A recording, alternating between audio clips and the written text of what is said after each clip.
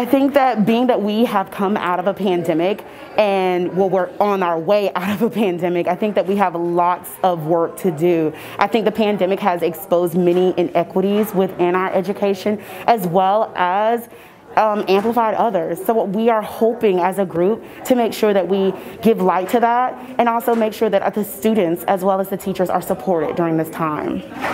When we think about the expectations of students, like we all are expected to have the same state standards, and students are supposed to have the same achievements. And it's really important that in order for us to accomplish those standards for all across the state of North Carolina, all students need the same amount of access, right? So I think that the pandemic kind of exposed that, where we had some students still kind of using paper, and some people were actually being able to use Google Meet, and that's access, that's limiting access for some students and giving a greater amount of access to others.